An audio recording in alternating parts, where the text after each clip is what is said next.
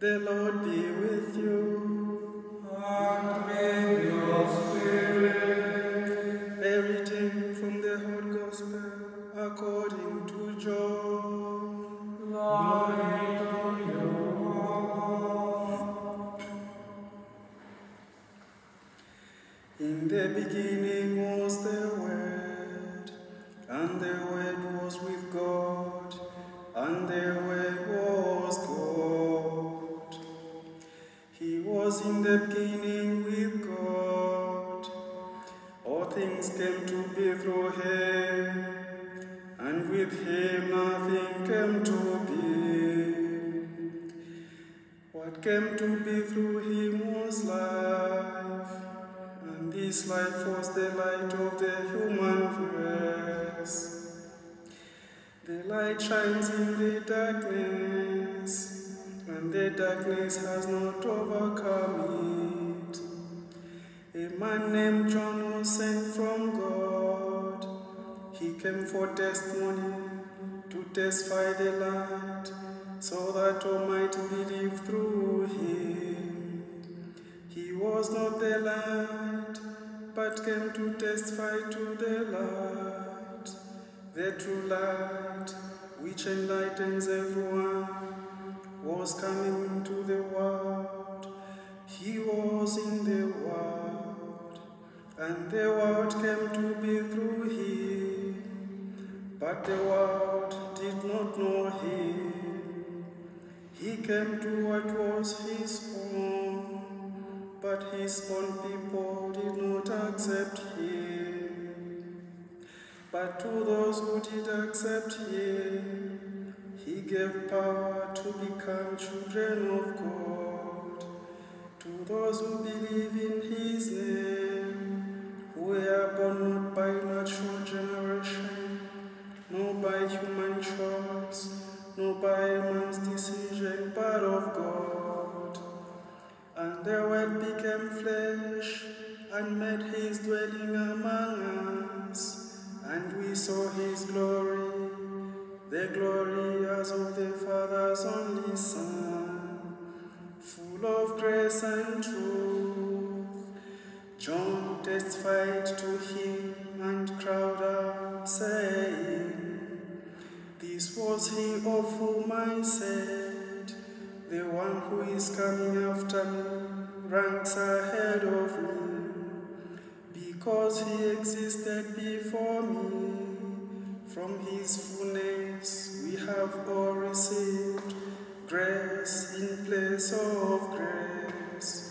Because while the law was given through Moses, grace and truth came through Jesus Christ. No one has ever seen God, the only Son, God who is at the Father's side, has revealed him."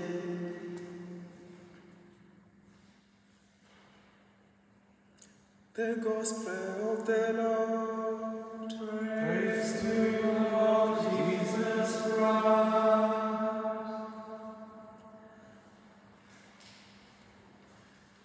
My dear brothers and sisters, today we come to celebrate the important moment of our lives as Christians. This is the Christmas day, the birth of Christ. Christ is born among us to bring us peace, love, and joy. And it is for this reason that we are all called to be joyful, to be a happy people. We celebrate this moment after a very long time of preparation. We began with the Advent, that is the preparation to welcome the baby Jesus who is born among us. And here he is with us. To get into the real understanding of Christmas Day, we have to get back to the Old Testament and reflect upon the fall of man. So man falls and he sins, And God, out of his love, sees that man has fallen. What do I do? And he initiates the salvation process to send Christ to come and redeem humanity. And now this is the mystery of incarnation, because Christ comes among humanity. God himself comes down to redeem humanity. So this is the mystery of incarnation. God, who is divine and at the same time human, has come to be with the people to redeem them. This is the moment where we celebrate the love of God, who wants to give us again the life of saintship, who wants to give us the life of being called the children of God. This is a grace for which we did not pay for it, but it is just by the love of God that we are redeemed, by the presence of Christ, who is born among us. This time, we also remember all the people who are not with us due to different problems. We understand, if we come to our human understanding, that it is because of maybe some of the predicaments that they are going through. But again, therefore, we should understand that on the other side there is God. And as Christ shows us this love, where we see that man has fallen, but God sends Christ to raise this humanity up. And in the same way, we are also called to be the light to our friends who are in darkness, to be the help to our friends who are in difficulties. As I mentioned earlier, others are not with us here due to different predicaments, but let us be the new baby Jesus to them. We visit them, we provide the help we can, if it is a prayer, if it is a gift, and if it is just our presence, all that will make a difference, because Christmas is the time of joy, is a time of sharing, is a time of being present to each other.